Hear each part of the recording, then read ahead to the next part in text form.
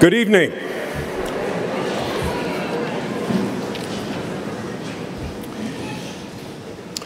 I'm Lance Egbers, headmaster here at Whitensville Christian School, and I am absolutely delighted to welcome you to this joy-filled community that inspires innovative learning, passionate leading, and faithful serving. Would you join me in prayer as we begin this evening? Dear Lord, on this wet and rainy evening, we are grateful for this and this setting to hear about the care and health of our bodies.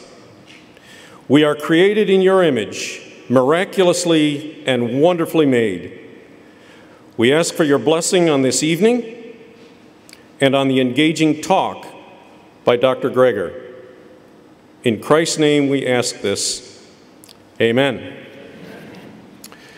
Well, it's thrilling to see all of you, so many of you, filling this gym. We moved the event from the Performing Arts Center to the gym because of the voluminous growth in attendance. The key person responsible for this growth is John Essler.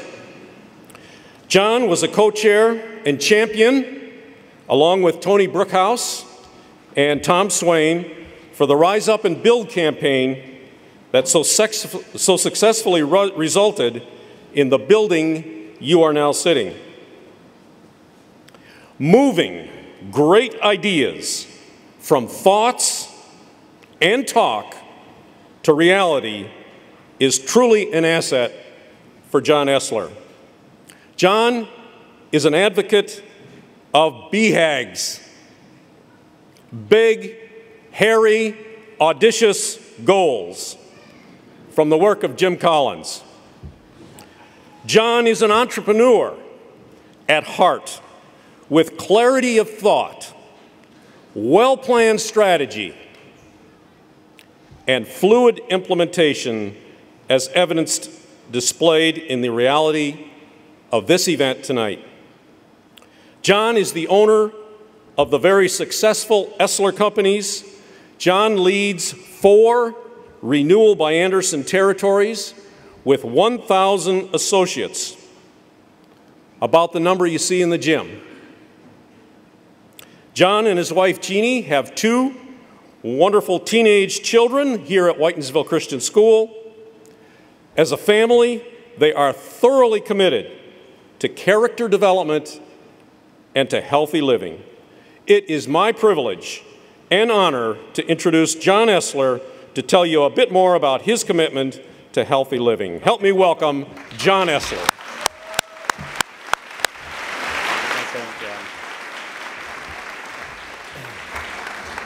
Good evening, everybody. We do have 2 wonderful kids at the school, aged 12 and 15, and Lance, I can't imagine a better leader to teach our kids how to become their best selves as adults. Thank you for your incredible leadership at this school. Couldn't imagine a better place.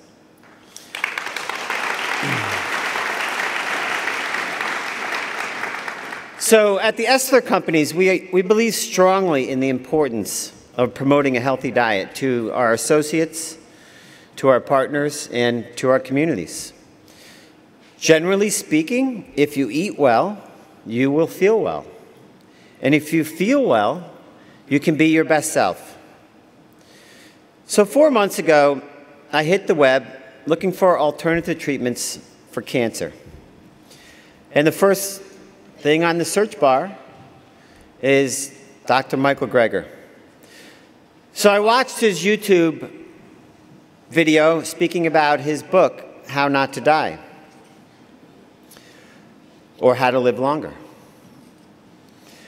The next day, I make pretty fast decisions, and a couple hours later, I asked Jeannie, shall we go vegan? And Jeannie said, sure, let's give it a shot. So that was a Saturday, and that was 4 months ago. And really, we were looking to be the trial for our parents and for our family. And so, what has it done for me on a personal level? So to be clear, my main goal was to change for preventative reasons. I actually wanted what Dr. Greger said I could have, which was more days on this earth to live. I wanted a chance to live a longer life and not get one of those 15 diseases that kill us. However, the short-term benefits have been absolutely astonishing. I've been on a diet my entire life. So what's happened? Well, I used to go to bed at 8 p.m. and get up at 5 a.m. But I was really ready to go to bed at 8 p.m. Today, I'm going to bed midnight.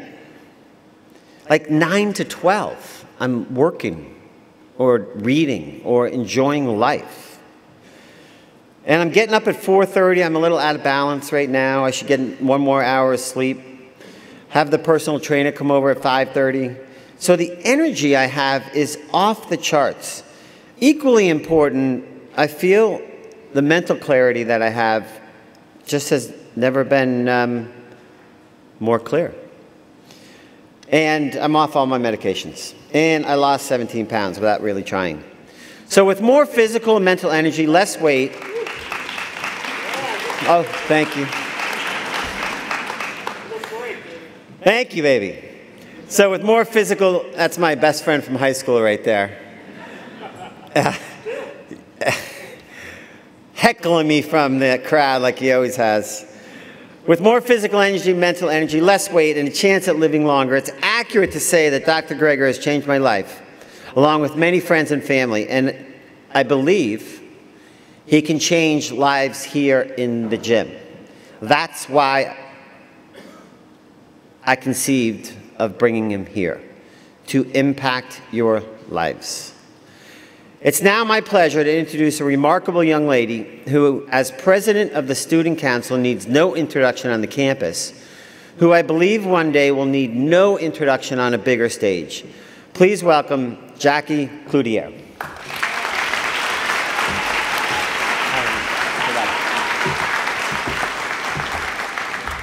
Thank you, Mr. Estler, for that magnanimous introduction and for all the work that you did to make this night happen.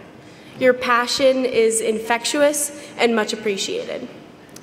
Well, I would just like to welcome you all to the How Not to Die lecture, part of our Whitensville Christian School Crusader Lecture Series. As a representative of the WCS student body, it is my distinct honor to introduce our guest speaker to you tonight. Dr. Michael Greger is someone whose research had so greatly impacted my life as I adopted a vegan lifestyle almost 2 years ago. He is the author of the New York Times best-selling book, How Not to Die, a book that discusses the scientific evidence behind using a plant-based diet to prevent and reverse many causes of disease-related death. His book both encouraged me and guided me as I transitioned to this new lifestyle. Dr. Greger is a physician with his medical doctorate from Tufts University School of Medicine. He is an internationally recognized speaker on nutrition, food safety, and public health issues. He is the founder of nutritionfacts.org, a nonprofit website providing the latest information on nutrition research. He currently serves as the Director of Public Health and Animal Agriculture at the Humane Society of the United States. Please join me in welcoming Dr. Michael Greger.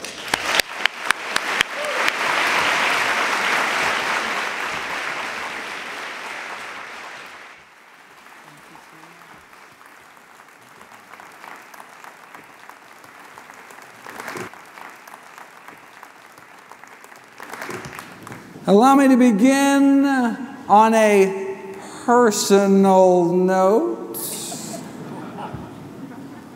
This is a picture of me taken around the time that my grandmother was diagnosed with end-stage heart disease and sent home to die. She already had so many bypass surgeries, basically run out of plumbing at some point, confined in a wheelchair, crushing chest pain. Her life was over at age 65. Then she heard about this guy, Nathan Pritikin, one of our early lifestyle medicine pioneers. And what happened next is actually detailed in Pritikin's biography. My grandma was one of the death's door people. Frances Greger, my grandmother, arrived at one of Pritikin's early sessions in a wheelchair.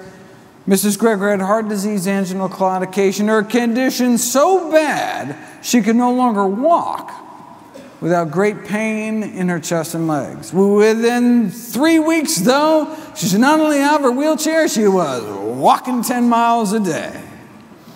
This is a picture of my grandma at her grandson's wedding 15 years after doctors had abandoned her to die. She was given a medical death sentence at age 65, but thanks to a healthy diet, was able to enjoy another 31 years on this planet till age 96, to enjoy her 6 grandkids, including me. That's why I went into medicine. Now, years later, when Dr. Dinosh published his landmark lifestyle heart trial proving with something called quantitative angiography, that indeed heart disease could be reversed. Arteries opened up without drugs, without surgery, just a plant-based diet and other healthy lifestyle behaviors. I assumed this was going to be the game changer. I mean, my family had seen it with their own eyes, but here it was, in black and white, published in some of the most prestigious medical journals in the world, yet nothing happened. I said, wait a second, if effectively the cure to our #1 killer could get lost down some rabbit hole and ignored, what else might there be out there in the medical literature that could help my patients, but just didn't have a corporate budget driving its promotion? Well, I made it my life's mission to find out. For those of you unfamiliar with my work, every year I read through every issue of every English language nutrition journal in the world, so busy folks like you don't have to. Very nice. I then compile all the most interesting, most groundbreaking, the most practical findings to new videos and articles I upload every day to my nonprofit site, nutritionfacts.org. Everything on the website is free. There's no ads, no corporate sponsorship, strictly non-commercial, not selling anything. I just put it up as a public service, as a labor of love, as a tribute to my grandmother. New videos and articles every day on the latest in evidence-based nutrition. What a concept. So where did Pritikin get his evidence from? Well, a network of missionary hospitals set up throughout sub-Saharan Africa uncovered what may be one of the most important advances in health, according to one of our most important medical figures of the last century, Dr. Dennis Burkitt, the fact that many of our major and commonest diseases were universally rare, like heart disease. In the African population of Uganda, for example, coronary artery disease was almost non-existent. Say, wait a second. Our #1 killer almost non-existent. What were they eating? Well, they're eating lots of vegetables and grains and greens, and their protein almost exclusively from plant sources. And they had the cholesterol levels to prove it, very similar to what one sees in kind of modern day plant eaters. So wait a second, maybe they were just all dying early, never lived long enough to get heart disease. No, here's age-matched heart attack rates in Uganda versus St. Louis. Now, 632 autopsies in Uganda, only 1 myocardial infarction. Now, 632 age and gender matched autopsies in Uganda, in Missouri, 136 myocardial infarctions, more than 100 times the rate of our leading killer. In fact, they were so blown away, went back, did another 800 autopsies in Uganda, still just that 1 small healed infarct, meaning it wasn't even the cause of death, out of 1,427 patients, less than 1 in 8,000, whereas here, heart disease is an epidemic. Here's a list of diseases commonly found here and in places that eat and live like the U.S., but were rare or even non-existent among populations centering their diets around whole plant foods. These are among our most common diseases. like obesity, for example. Hiatal hernia, the most common stomach problem in the world. Varicose veins and hemorrhoids, the two most common venous problems. Colorectal cancer, our leading cancer killer.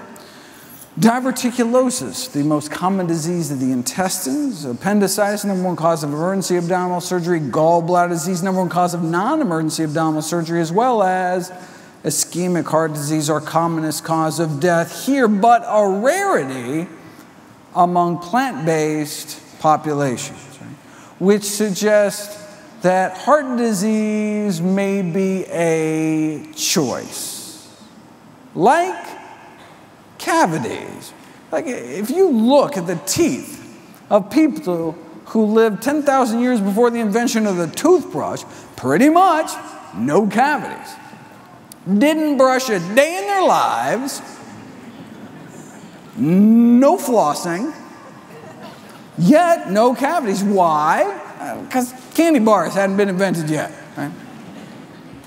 Okay, so why do people continue to get cavities when we know they're preventable through dietary changes? Well, simple. Because the pleasure people derive from dessert may outweigh the cost and discomfort of the dentist chair. And look, that's fine, right? If you're an adult, you think the benefits outweigh the risk for you and your family, then go for it. I certainly enjoy the occasional indulgence. I've got a good dental plan. Right? But what if instead of the plaque in our teeth, we're talking about the plaque building up inside of our arteries, another disease that can be prevented through changes in our diet? Okay, now we're not talking about scraping tartar anymore. Now, what are the consequences for you and your family, right? It's, of course, up to each of us to make our own decisions as to what to eat and how to live, but we should make these choices consciously, educating ourselves about the predictable consequences of our actions. Atherosclerosis, hardening of the arteries. We can end up more than just diseased, but dead as well. Atherosclerosis is a disease that begins in childhood. By age 10, nearly all children raised on the standard American diet already have what I call fatty streaks building up inside of their arteries, the first stage of the disease. These streaks then turn into plaques in our 20s, get worse in our 30s, and then can start killing us off. In our heart, it's called a heart attack. In our brain, the same disease can cause a stroke. Right? So if there's anyone here this evening older than age 10, then the question is not whether or not to eat healthy to prevent heart disease.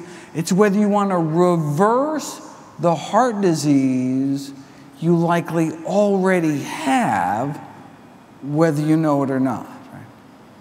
But is that even possible? You know, when researchers took people with heart disease, put them on the kind of plant-based diet followed by populations that do not get epidemic heart disease, their hope was, hey, maybe we could slow the disease down a little bit, maybe even stop it. But instead, something miraculous happened. As soon as people stopped eating artery-clogging diets, their bodies were able to start dissolving some of that plaque away, opening up arteries without drugs, without surgery, suggesting their bodies wanted to be healthy all along, but were just never given the chance. This remarkable improvement in blood flow to the heart muscle itself was after just 3 weeks of plant-based nutrition. Let me share with you what's been called the best-kept secret in all of medicine. The best-kept secret in medicine is that sometimes, under the right conditions, the body can actually heal itself. If you whack your shin really hard on a coffee table and get all red hot, painful, swollen, inflamed, but will heal naturally if you just stand back and let your body work its magic. Okay, but what if you whack your shin in the same place day after day? In fact, 3 times a day, breakfast, lunch, and dinner. You'd never heal. You'd go to your doctor and be like, oh, my shin hurts. They'd be like, no problem. Whip out their pad, write your prescription for it. painkillers. You're still whacking your shin 3 times a day, still really hurts like heck, but oh, it feels so much better with those pain pills on board. Thank heavens for modern medicine. It's like when people take nitroglycerin pills for crushing chest pain, tremendous relief, but you're not doing anything to treat the underlying cause of the disease. Right? It's like, our body wants to come back to health if we let it, but if we keep re-damaging ourselves 3 times a day, we may never heal. One of the most amazing things I learned in all my years of medical training here in Boston was that within about 15 years of stopping smoking, your lung cancer risk approaches that of a lifelong non-smoker. Isn't that amazing? Your lungs can clear out all that tar, and eventually, it's almost as if you never started smoking at all. And every morning of our smoking life, that healing process starts until wham, first cigarette of the day. Re-injuring our lungs with every puff, just like we can re-injure our arteries with every bite, when all we had to do all along, the miracle cure, is to just stand back, get out of the way, stop re-injuring ourselves, and let our body's natural healing processes bring us back towards health. Within weeks, the body, the human body, was designed as a self-healing machine. Sure, you can choose moderation and hit yourself with a smaller hammer,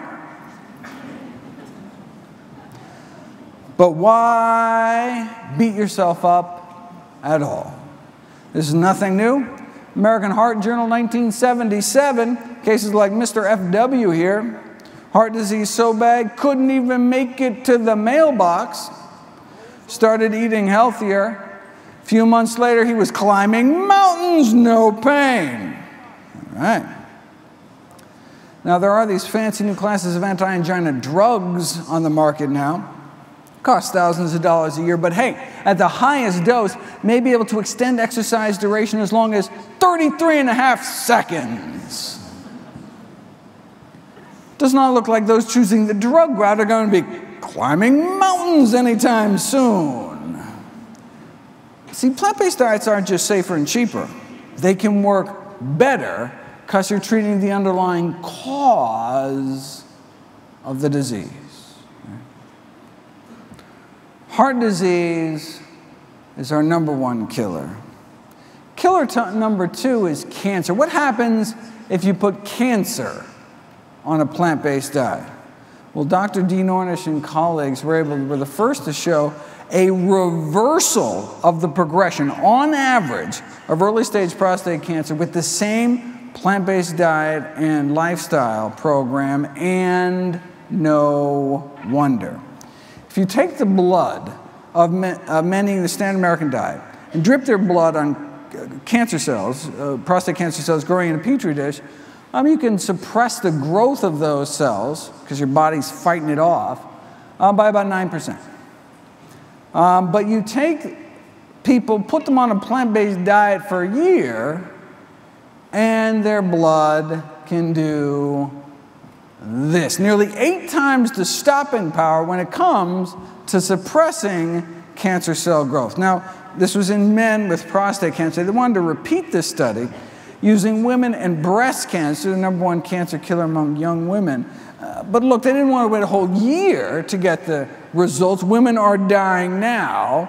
So let's see what a plant-based diet can do after just 2 weeks against 3 different lines of human breast cancer. This is the before, cancer cells growth powering away at 100%. This is after eating healthy for those 2 weeks. This is a before picture. This is a photomicrograph. A photograph taken under a microscope. What they did is they laid down a confluent layer of breast cancer, like a carpet of breast cancer, and then they dripped the blood of women eating the standard American diet onto that cancer, and you can see it kind of breaks the cancer up into these kind of cancer continents here. Then you take these same women, put them on a plant-based diet, and retest 2 weeks later. So they act as their own controls. This is the before.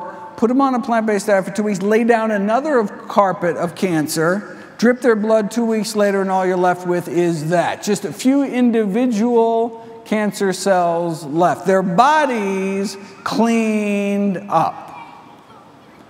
Before and after. Just 2 weeks eating healthy. Their bloodstream became that much more inhospitable to cancer. Suppressing cancer cell growth is nice. Getting rid of it, it's even better. This is what's called apoptosis, programmed cell death, where their bodies are able to kind of reprogram cancer cells, forcing them into early retirement. This is what's called tunnel imaging, measuring DNA fragmentation or cell death, where dying cancer cells show up as little white spots, for example, here. So even if you're a woman eating a pretty poor diet, you're not totally defenseless. You can knock off a few cancer cells. But then you take these same women, put them on a plant-based diet for 2 weeks, and 2 weeks later, their blood can do that. It's like you're an entirely different person inside. The same blood now circulating throughout these women's bodies gained the power to significantly slow down and stop breast cancer cell growth after just 2 weeks eating healthy. What kind of blood do we want in our body? What kind of immune system? All right, do we want blood that, that just kind of rolls over when new cancer cells pop up? Or do we want blood circulating to every nook and cranny in our body with the power to slow down and stop it? Now, this remarkable strengthening of our cancer defenses was after 2 weeks of a plant-based diet and exercise. They did have these women out walking 30 to 60 minutes a day. Okay, so you say, wait a second, if you do two things, how do you know what role the diet played? So researchers decided to put it to the test. This is what we saw before. This is measuring cancer cell clearance. This is cancer cell clearance of someone eating a plant-based diet along with daily mild exercise, like just out walking every day. In this case, in this study, for an average of 14 years.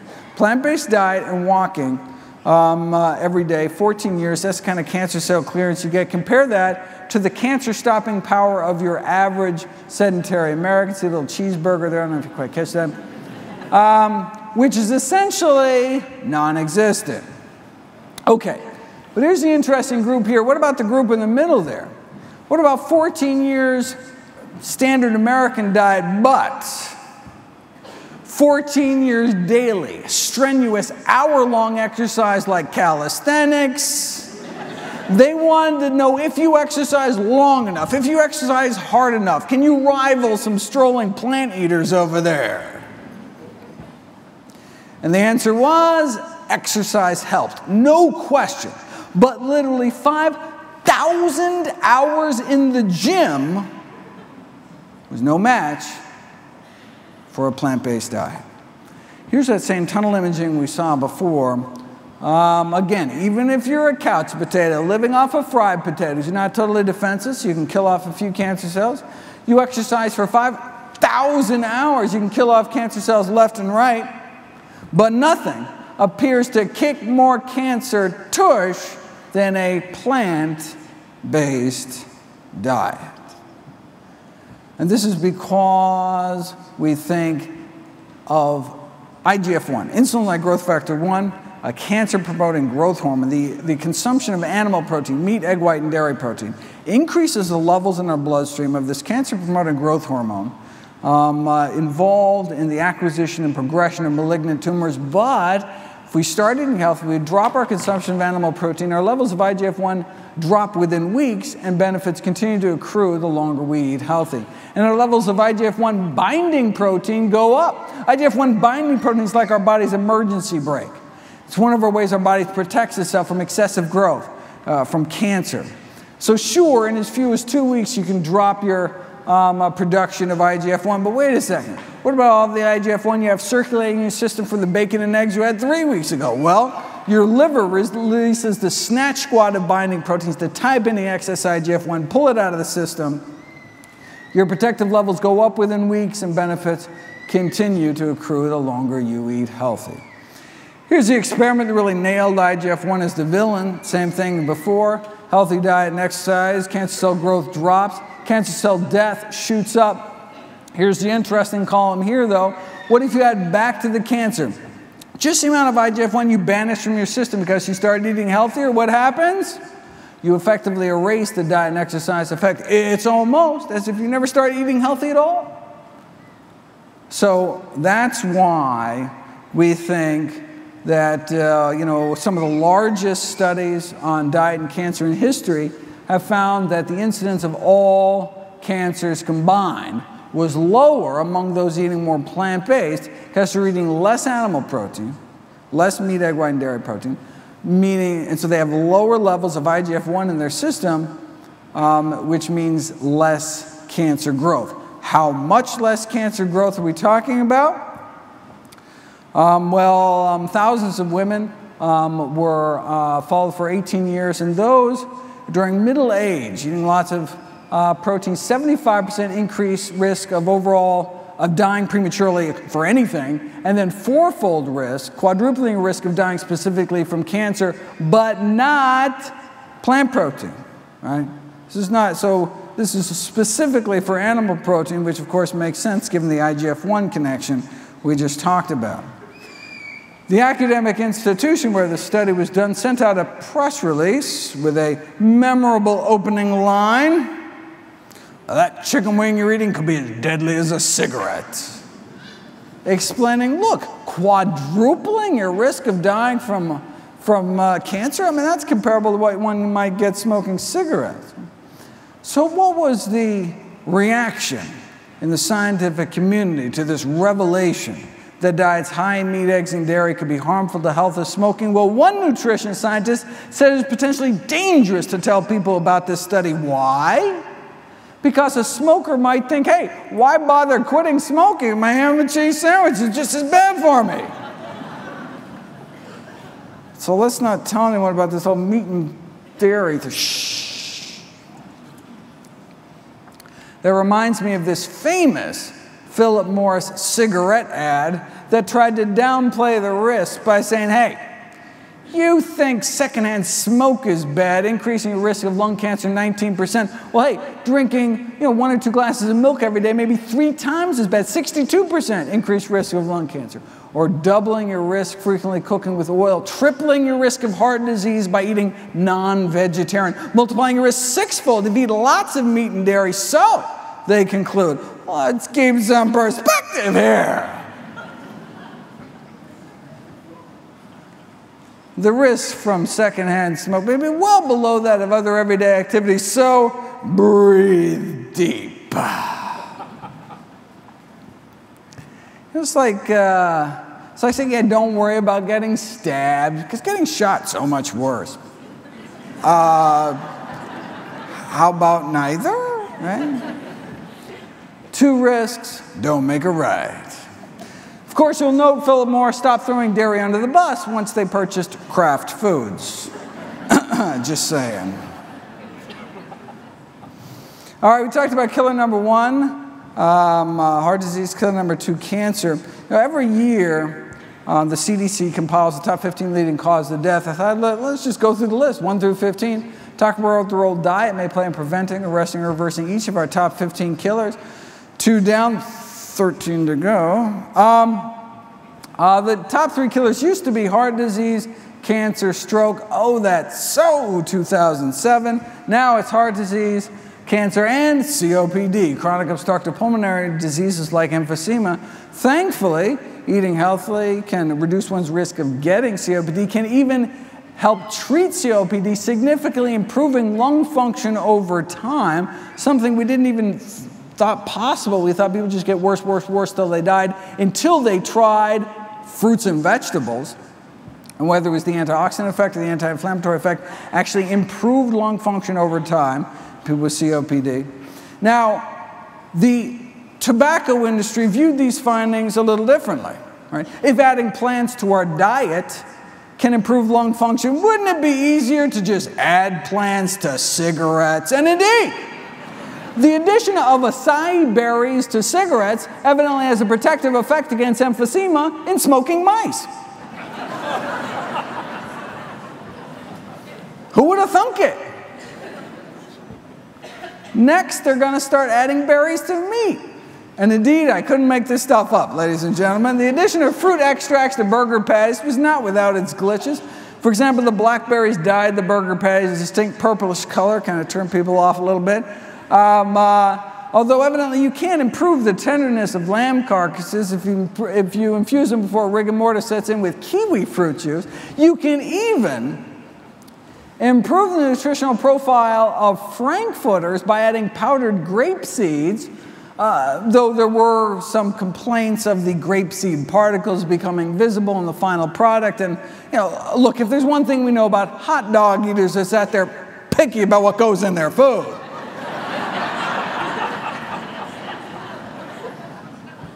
Oh, pig anus? Oh, but grapeseed, oh. All right, now killer number 4 is indeed stroke. Preventing strokes may be all about eating potassium-rich foods, yet most Americans don't even reach the recommended minimum daily intake of potassium. By most, I mean more than 98%. More than 98% of Americans eat potassium-deficient diets because more than 98% of Americans don't eat enough plants, right? Potassium comes from the words potash. Take any plant, put it in a pot, reduce it to ash, you're left with potassium, potassium, so-called vegetable alkali. But who can name me one plant food in particular high in potassium? Of course, bananas. It's funny, I speak all around the world, and that's like the one thing everybody seems to know about nutrition. I don't know, like Chiquita must have a good PR firm or something. I don't know. It turns out bananas don't even make the top 50 sources of potassium, coming in at number 86, right behind fast food vanilla milkshakes. It goes fast, and then bananas. It's funny, when I was writing the new book, I went back to check the USDA nutrient database, and they'd actually expanded it now. Bananas don't even make the top 1,000 sources, coming in at number 1,161, right after Reese's Pieces. I kid you not. If you really want your potassium, the most concentrated sources of the American diet: number 1, greens; number 2, beans; and number 3, dates, the dried fruit dates. Bananas, again, don't even make the top 1,000. In fact, if you look at the next leading cause of death, bananas could be downright dangerous.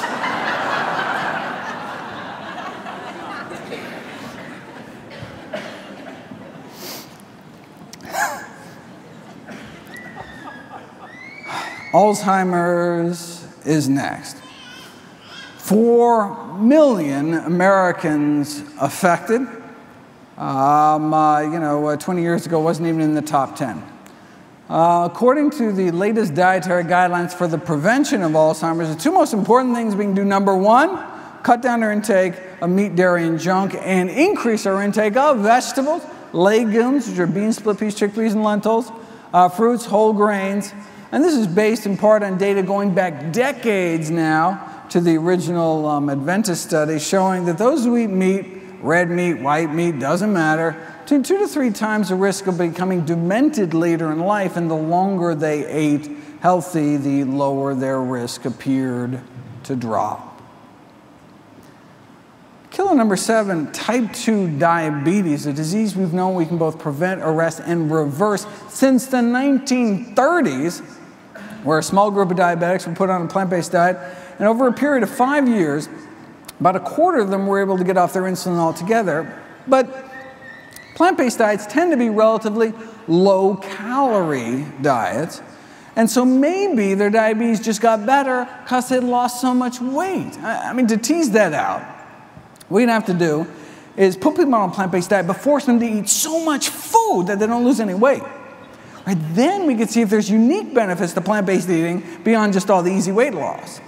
All right, well, we'd have to wait a few decades, but here it is. Subjects were weighed every day, and if they started to lose weight, they were made to eat more food. In fact, so much more food, some of the participants had problems eating it all. They're like, oh, not another salad, oh. But eventually they adapted, so no weight loss despite restricting meat, eggs, dairy, and junk. Okay, so with 0 weight loss, was there still any benefit to their diabetes? Well, insulin needs were cut 60% across the board. Half the diabetics ended off all their insulin altogether.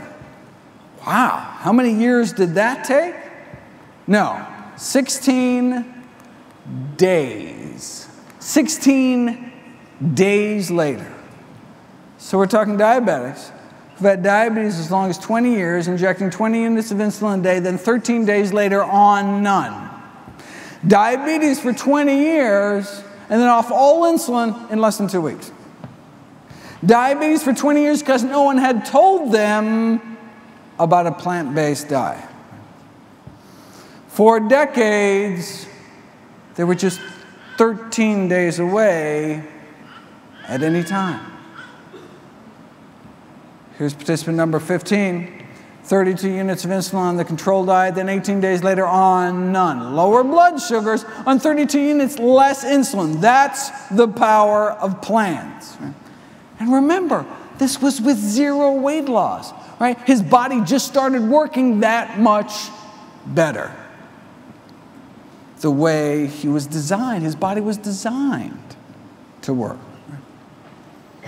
And what about the side effects, though? Okay, how about cholesterol's dropping like a rock to under 150? Again, only about 2 weeks' time, making him essentially heart attack proof too, just as a bonus. You know, just like asking patients to make moderate changes in diet will only net them kind of moderate benefits in terms of cholesterol reduction. How moderate do you want your diabetes? Everything in moderation is a truer statement than many people realize. Right? Asking diabetics to make moderate changes in diet can leave them with moderate blindness, moderate kidney failure, moderate amputation, maybe just a few toes or something. Right? Moderation in all things is not necessarily a good thing. Remember that study that purported to show that diets high in meat, eggs, and dairy could be harmful to the health of smoking? Supposedly found that those who eat a lot of animal protein in middle age, most meat, eggs, and dairy, 4 times as likely to die from cancer or diabetes. Well, that was true for cancer, but if you look at the actual study, for diabetes, that was simply not true. Those eating lots of animal protein in middle age didn't have 4 times the risk of dying from diabetes. They had 73 times the risk of dying from diabetes. Now, those that chose moderation, only eating a moderate amount of animal protein, oh, they just had 23 times the risk of death from diabetes.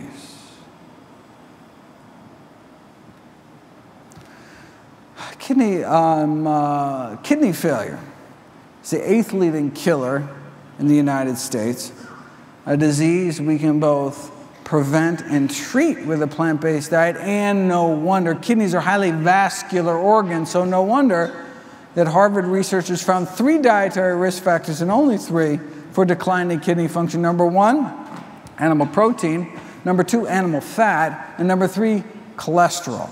Animal fat can alter the actual structure of the human kidney, based on studies like this showing plugs of fat literally kind of clogging up the works in autopsied human kidneys. And animal protein can have a profound effect on normal kidney function, inducing something called hyperfiltration, increasing the workload on the kidneys, but not plant protein. So if you give folks a single meal of tuna fish, you can see increased pressure in their kidneys 1, 2, 3 hours after the meal in both non-diabetics and diabetics. Right? Okay, but what if instead of a tuna fish salad sandwich, they had a tofu salad sandwich? What happens? Absolutely nothing. Our bodies can handle plant protein without even batting an eyelash. Same amount of protein, but in plant protein form, no problem for our kidneys. You say, well, wait a second. Why does animal protein cause that overload reaction, but not plant protein? Well, we think it's because the inflammation triggered by the consumption of animal products. And how do we know that? Because if you give a powerful anti-inflammatory drug along with that tuna fish, you can abolish that hyperfiltration protein leakage response to meat ingestion. And then there's the acid load. The consumption of foods such as meat, eggs, and dairy induces the formation of acids within our kidneys which causes something called tubular toxicity, damage to the delicate urine-making tubes within our kidneys. Animal foods tend to be acid-promoting, particularly fish, which is the worst, then pork, poultry, on down the list, whereas plant foods either be kind of neutral or actually base-forming alkaline, particularly dark green leafy vegetables, to counteract some of the acids formed from an otherwise unhealthy diet. So maybe the key to halting the progression of chronic kidney disease may lie in the produce aisle or the farmer's market rather than the pharmacy. And so no surprise that plant-based diets have been used to treat kidney failure for decades now. This is protein leakage on the standard low-sodium diet. This is what we physicians would typically put people on with failing kidneys. But then they switched them in this study to the supplemented vegan diet, then back to conventional, plant-based. Conventional, plant-based, switching on and off kidney dysfunction like a light switch based on simply what was going into their mouths.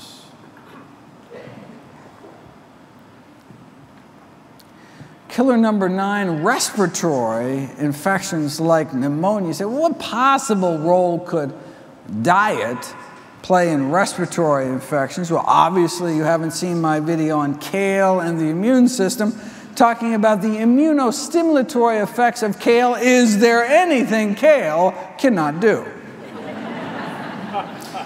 Boosting antibody production 7-fold.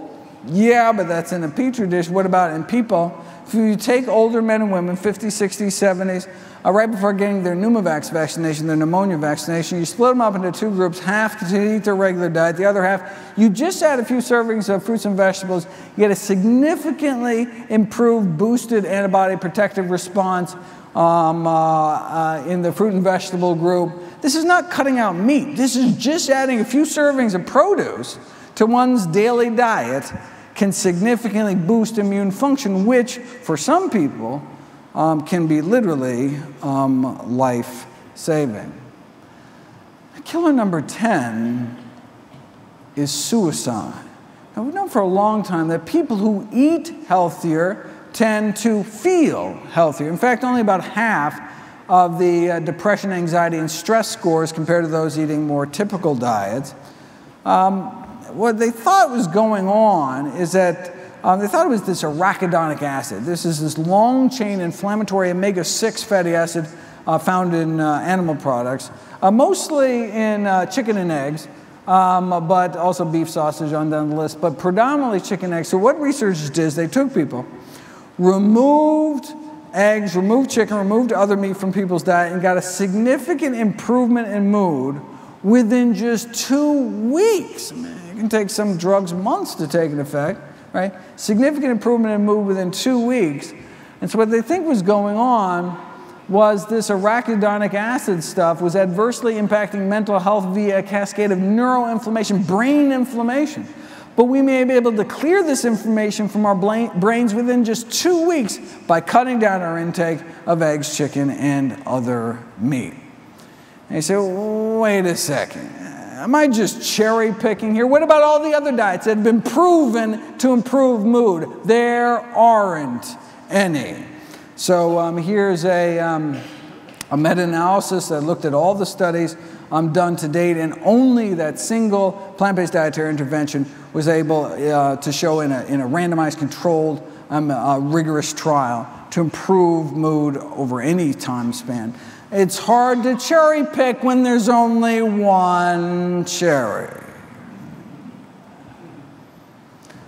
Works in a workplace setting too. This is at Geico Insurance. What they did is they went in and offered weekly educational seminars like this, and added healthy options to the cafeteria at the workplace, and they got significant increases not only in physical function, general health, vitality, all the things you'd expect eating healthier, but also improvements in mental health. And that led to subsequent improved worker performance. And so they're like, oh, okay. So they took it nationwide, 10 corporate sites across the country, at Geico. Half continued to do the regular thing, no change. The other half, what they did is they did the same thing. Went in, gave these weekly educational sessions, just added healthy options, didn't take anything away, added lentil soup and bean burritos, healthy options in the cafeteria, and what happened, significant improvements, depression, anxiety, fatigue, emotional well-being, daily functioning, improved emotional health. So, lifestyle interventions like exercise don't just have physical benefits, but can have mental health benefits as well in terms of diet. Plant-based diets have the greatest evidence base to support them.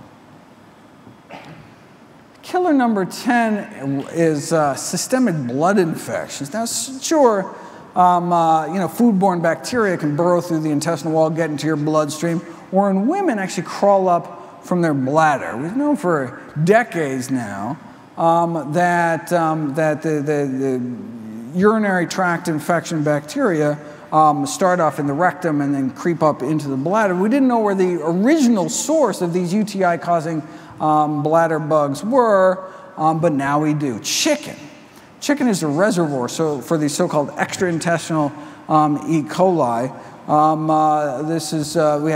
We have this now DNA fingerprinting proof of a direct link between chickens, meat, and bladder infection cultures taken from women with bladder infections.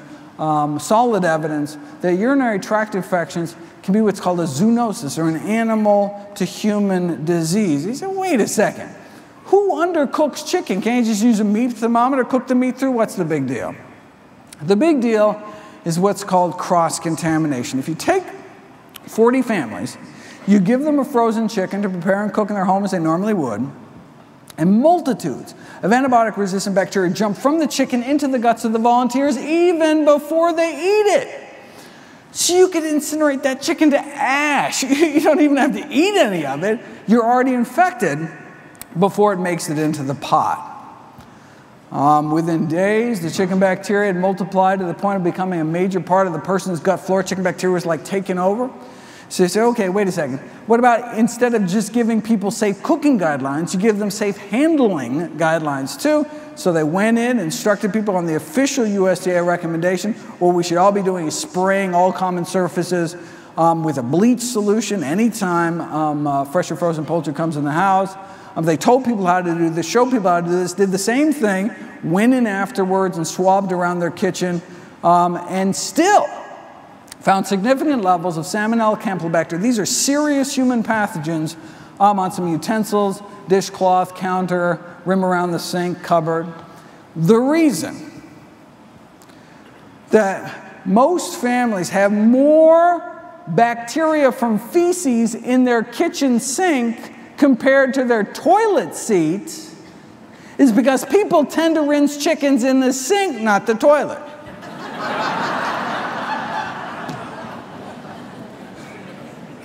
Chicken in every pot, but not that one. All right, but the good news is, it's not like you eat chicken once and you're colonized for life. The chicken bacteria only seem to last in these experiments for about 10 days for your good bacteria to kind of muscle it out of the way. The problem is that many families consume chicken more than once every 10 days, so may be constantly reintroducing these chicken bugs in their systems, which can lay in wait in the rectum and then crawl up later and cause millions of bladder infections every year, which is not just a nuisance, but sometimes can actually become quite serious and even life-threatening. So wait a second, you can't sell unsafe cars, you can't sell unsafe toys. How is it even legal to sell unsafe meat? Well, they do it by blaming the consumer. Raw meats are not idiot-proof, says one USDA poultry microbiologist. Look, they're like, they can be mishandled, and when they are, it's like handling a hand grenade. You pull the pin, someone's gonna get hurt. Now, while some may question the wisdom of selling hand grenades in supermarkets, our poultry microbiologists disagree, saying, no, it's the consumer that has the most responsibility, just refuses to accept it. It's like a car company saying, yeah, we installed faulty brakes, but it's your fault for not putting your kid in a seatbelt or something. The head of the CDC's food poisoning division was famously responded to this kind of meat industry blame the victim attitude. Is it reasonable, she asked. Is it reasonable that if a consumer undercooks a hamburger, their 3-year-old dies? Is that reasonable? Not to worry, the meat industry's on it. They now have FDA approval for a bacteria-eating virus that they can spray on the meat. Now, there's been some concern about these so-called bacteriophages may present somewhat of a challenge to the food industry, so of course I'm not going to label it or anything. But if they think that's going to be a challenge, check out their other bright idea. The effective extracted housefly pupae, this is a sciencey way of saying they want to smear a maggot mixture on the meat. Now, it's a low cost. Think about it. Look, maggots thrive off of rotting flesh. However, there have been no reports of maggots having any serious diseases. So, hey, they must be filled with some kind of antibacterial something inside, right? Have you ever seen a maggot sneeze? I didn't think so. So, let's take some maggots, grow them 3 days old, wash them off, towel them up, a little Vitamix action here. Voila! Safer meats. We talked about kidney failure. What about liver failure? We've known for decades now you can actually treat liver failure with a plant-based diet, significantly reducing toxins that would otherwise build up eating meat without a fully functional liver to detoxify your blood. Though it's true there are some folks consuming plant-based diets with worsening liver function. They're called alcoholics, living off of barley and potatoes and grapes and strictly plant-based, but not doing so good. We're not sure exactly. Killer number 13, high blood pressure. 78 million Americans affected. We're talking 1 in 3 American adults. And as we get older, our pressures get higher and higher, such that by age 60, most of us have high blood pressure. Say, wait a second, if most of us are, hypertensive when we get older, maybe it's less a disease and more just a natural, inevitable consequence of aging. No, we've known since the 1920s that high blood pressure need not occur. 1,000 people had their blood pressure tested in rural Kenya. Typical Kenyan diet, something like this, a lot of corn and beans and vegetables, fruit, greens. Our pressures go up as we age. Their pressures go down. And the lower, the better. We now have evidence even people under 120/80 may benefit from blood pressure reduction. So the ideal blood pressure, the no benefit from reducing it further blood pressure, 110/70. Is it even possible to get pressures down to 110/70? It's not just possible, it's normal for those living healthy enough lives. 2 years to this rural Kenyan hospital, 1,800 patients were admitted. How many cases of high blood pressure did they find? 0. Wow, they must have had low rates of heart disease, right? No, they had no rates of heart disease. Not a single case of atherosclerosis, our #1 killer, was found. Rural China, same thing. About 110/70 their entire lives, 70-year-olds, same average blood pressure as 16-year-olds. So we're seeing Asian diet, African diet, vastly different diets. What they shared in common is that they're plant-based day to day, with meat only eaten on special occasions. Right? So, well, why do we think it's the plant-based nature of their diets that was so protective? Because in the Western world, the only groups of folks getting it down that low on average, according to the American Heart Association, are those eating strictly plant-based diets, coming in at an average of about 110/65. This is the largest study of plant-based eaters to date. This is looking at 89,000 Californians, comparing non-vegetarians to so-called semi-vegetarians or flexitarians, people that eat more like on a once-a-week basis rather than a daily basis, compared to those who eat no meat except fish, compared to those who eat no meat at all, compared to those who eat no meat, eggs, or dairy. And this was an Adventist study, so where they consider their body a temple. And so even the non-vegetarians that tend not to smoke, exercise a lot, lots of fruits and vegetables, didn't eat a lot of meat. But still, this is a really healthy cohort of meat eaters. But still, you saw this stepwise drop in risk the more and more plant-based they ate. Same thing with diabetes. Same thing with obesity. So yeah, sure, you could throw the vast majority of your risk out the window by eating strictly plant-based, but it's not all or nothing. It's not black or white. Any movement we can make along this spectrum towards eating healthier can accrue significant benefits. You can show this experimentally, like for high blood pressure. You take vegetarians, you give them meat, pay them enough to eat it, and their blood pressures go up. Or you take people who already eat meat, remove meat from the diet, their blood pressure goes down within 7 days. And this is after the vast majority had to stop their blood pressure medications or reduce their blood pressure medications. They had to. I mean, you can't treat the cause. You can't have normal blood pressure and be on multiple blood pressure medications. You drop your pressures too low. I mean, get dangerous, get lightheaded, fall over, hurt yourself. Right? So they had to wean people off these drugs. So lower pressures on fewer drugs. In 7 days, that's the power of plants. So, does the American Heart Association recommend a no-meat diet? I know they recommend the so-called DASH diet, actually in the news a lot this week because the new hypertension guidelines came up. Before 140, 140 over 90, that was considered hypertension. Now they've dropped it down to 130 as being high blood pressure. But as we saw, really anything over 110 is really high. I mean, is abnormally high, but they're talking about putting people at really high risk. And what do? Is they say to people, eat the DASH diet, this low-meat diet. So wait a second, why not entirely plant-based? I mean, when the DASH diet was being created, were they just not aware of this landmark research done by Harvard's Frank Sachs? No, they were aware. The chair of the design committee that came up with the DASH diet was Frank Sachs. See, the DASH diet was created with the #1 goal of capturing the blood pressure lowering benefits of a more plant-based diet, yet contain enough animal products to make it palatable to the general population. They didn't think the public could handle the truth.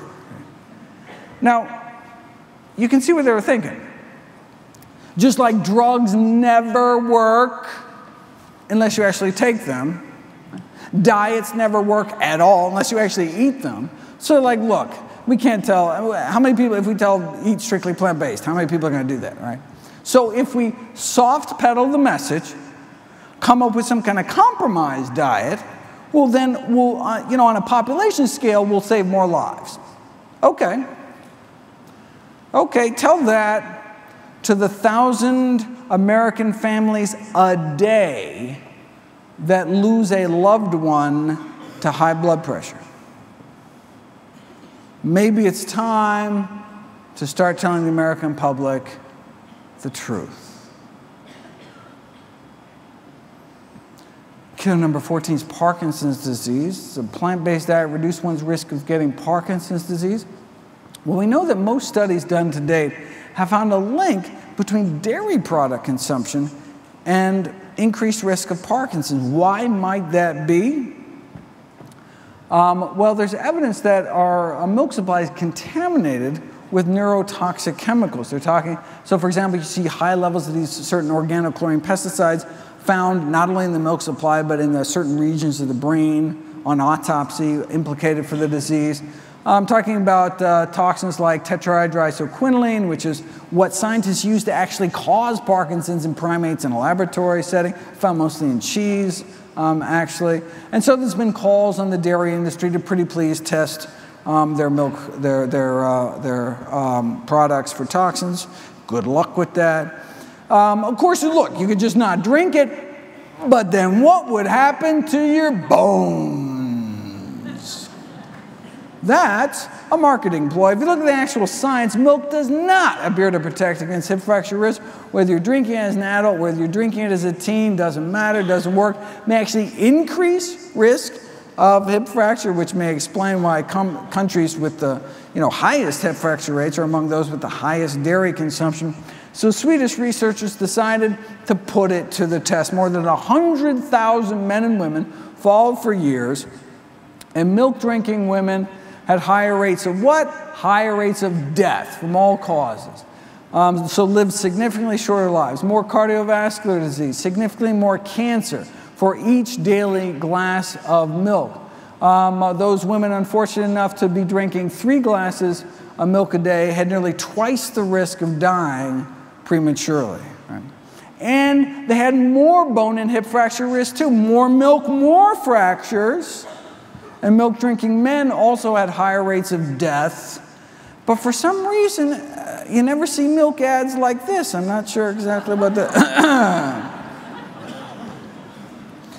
And finally, killer number 15, aspiration pneumonia, was caused by swallowing difficulties due to Parkinson's or Alzheimer's or stroke, things you've already talked about. Okay, so here's our top 15 causes of death. And a plant-based diet can be used to help prevent nearly all of them, can be used to treat more than half of them, and even reverse the course of disease in some of them, including, in some cases, our top 3 killers. Now look, certainly there are drugs that can help too. There's cholesterol statin, drugs for cholesterol-lowering statin drugs for heart. There's insulin injections, various oral sugar pills for diabetes. I mean, there's a whole bunch of different classes of high blood pressure medications you can put people on, but the same diet does it all. It's not like there's, some kind of brain healthy diet that's somehow different from a heart healthy diet. No, a kidney healthy diet is a liver healthy diet, is a whole body healthy diet. One diet to kind of rule them all. And what about side effects? I'm not talking about a little rash here or something. Prescription drugs kill more than 100,000 Americans every year. We're not talking about opiate overdoses. We're not talking about medical errors, giving people the wrong drug or prescribing. No, this is drugs as taken, killing off more than 100,000 people every year. So wait a second, 106,000 deaths? That means that the 6th leading cause of death in America is doctors. The 6th leading cause of death is me. Thankfully, I can be prevented with a plant-based diet. No, seriously, compared to 15,000 American vegetarians, those that eat meat, about twice the odds of being on aspirin, sleeping pills, tranquilizers, antacids, painkillers, blood pressure medications, laxatives, of course, as well as insulin. So plant-based diets are great for people that don't like taking drugs, for people that don't like paying for drugs, and for people that don't like risking drug side effects. Right? Anyone want to solve the healthcare crisis? I do have a suggestion. There's only one diet that's ever been proven to reverse heart disease in the majority of patients. That's a plant-based diet. So, anytime anyone tries to sell you on some new diet they heard about, do me a favor. Ask them one simple question. Wait a second. Has this diet been proven to reverse heart disease? Number one reason me and all my loved ones will die? If the answer is no, why would you even consider it? If that's all a plant-based diet could do, reverse the number one killer of men and women, shouldn't that kind of be the default diet until proven otherwise? And the fact that it can also be effective in preventing, arresting, or reversing other leading killers, like type 2 diabetes and high blood pressure, would seem to make the case for plant-based eating simply overwhelming. Most deaths in the United States are preventable and related to nutrition. According to the Global Burden of Disease Study, the largest study of disease risk factors in history, funded by the Bill and Melinda Gates Foundation, the number one cause of death in these United States, it's our diet. The number one cause of disability in the United States, it's our diet. Now bumping tobacco smoking to number 2, cigarettes. Oh, they only kill about 500,000 Americans every year, whereas our diet kills hundreds of thousands more. So if most deaths are preventable and related to nutrition, then obviously nutrition is the number one thing taught in medical school, right? Obviously, it's the number one thing your doctor talks about at every single visit, right? How could there be this disconnect between the science and the practice of medicine? Well, let me end with a thought experiment.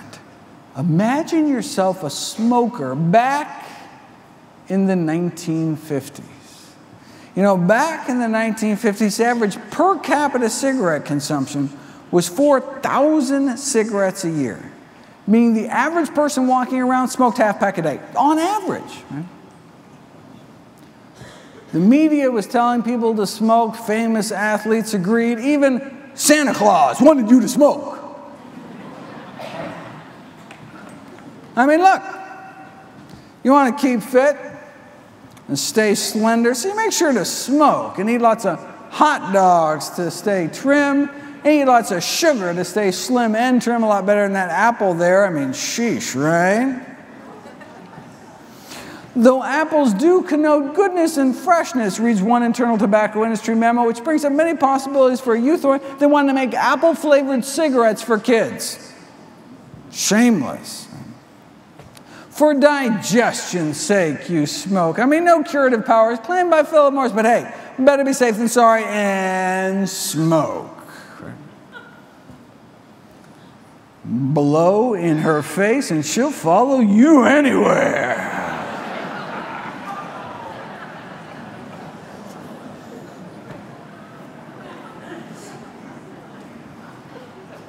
No woman ever says no, they're so round, so firm, so fully packed. After all, John Wayne smoked them until he got lung cancer and died. Back then, even the paleo folks were smoking. And so were the doctors. Now, this is not to say there wasn't controversy within the medical profession. Sure, some doctors smoked Camels, but others preferred Luckies. So there was a little disagreement there. The leader of the U.S. Senate agreed. Who wouldn't want to give their throat a vacation? Not a single case of throat irritation. How could there be when cigarettes are just as pure as the water you drink? Maybe over in Flint, Michigan. But don't worry, if your throat does get irritated, your doctor can always write you a prescription for cigarettes. This is in the Journal of the American Medical Association. So when the AMA is saying that smoking on balance is good for you, when the American Medical Association is saying that, where could you turn back then if you just wanted the facts? Or what's the new data advanced by science? Well, she was too tired for fun, and then she smoked a Camel. Babe Ruth spoke of proof positive medical science, that is when he still could speak, before he died of throat cancer. You know, by some miracle back then, there was some kind of smokingfacts.org website that could deliver the science directly, right? Bypassing commercially corruptible institutional filters. You would have become aware of studies like this. This is an Adventist study out of California, published in 1958, showing that non-smokers had at least 90% less lung cancer than smokers. But this wasn't the first. When famed surgeon Michael DeBakey was asked why studies back in the 30s linking smoking and cancer were simply ignored, he had to remind people what it was like back then. We were a smoking society. It was everywhere. It was in the movies, airplanes, medical meetings where one heavy haze of smoke. Smoking was, in a word, normal. So, back to our little thought experiment here. If you're a smoker in the 50s, in the know, what do? I mean, with access to the science, you realize the best available balance of evidence suggests your smoking habit, not so good for you. So do you change or do you wait? I mean, if you wait until your doctor tells you between puffs to quit, you could have cancer by then. If you wait until the powers that be officially recognize it, like the Surgeon General did in the subsequent decade, you could be dead by then. It took more than 25 years. It took more than 7,000 studies and the deaths of countless smokers before the first Surgeon General's report against smoking came out. You'd think maybe after the first 6,000 studies, it could give people a little heads up or something. Powerful industry. Maybe we should have stopped smoking after the 700th study like this. But as a smoker in the 50s, on one hand, you had all of society, the government, the medical profession itself telling you to smoke. And on the other hand, all you had was the science. If you're even aware of studies like this, well, let's fast forward 55 years. You know, there's a new Adventist study out of California warning Americans about something else they may be putting in their mouths. Of course, it's not just one study. Put all the studies together. Mortality from all causes put together. Many of our dreaded diseases significantly lower among those eating more plant-based.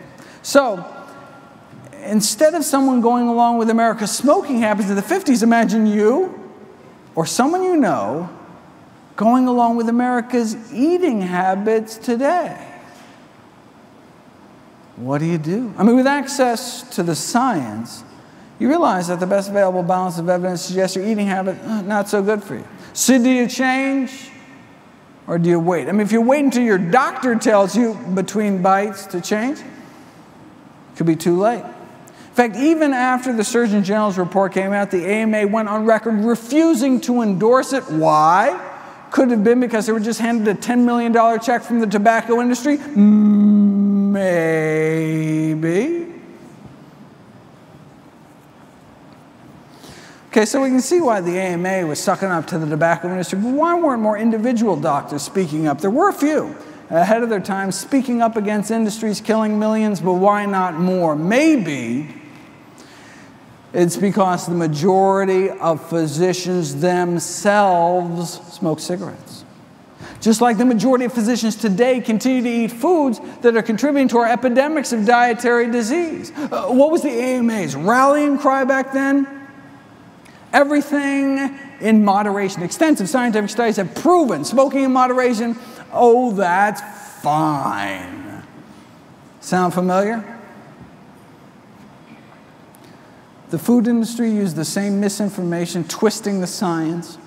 The same scientists for hire paid to downplay the risks of cigarettes and toxic chemicals are the same paid for by the National Confectioners Association to downplay the risks of candy, and the same paid for by the meat industry to downplay the risks of meat. Whereas animal products and processed foods are killing off 14 million lives every year. Those of us involved in this evidence-based nutrition revolution, we're talking about 14 million souls every year. So maybe plant-based eating should be considered kind of the nutritional equivalent of quitting smoking. How long do we have to wait, though, before the CDC says, don't wait for open heart surgery to start eating healthier as well? Until the system changes, we need to take personal responsibility for our own health, for our family's health. We can't wait until society catches up to the science again, because it's a matter of life and death. Now, Dr. Kim Williams became president recently of the American College of Cardiology. He was asked in an interview why he himself eats the same diet he recommends to all his patients, the strictly plant-based diet. "I don't mind dying," Dr. Williams replied.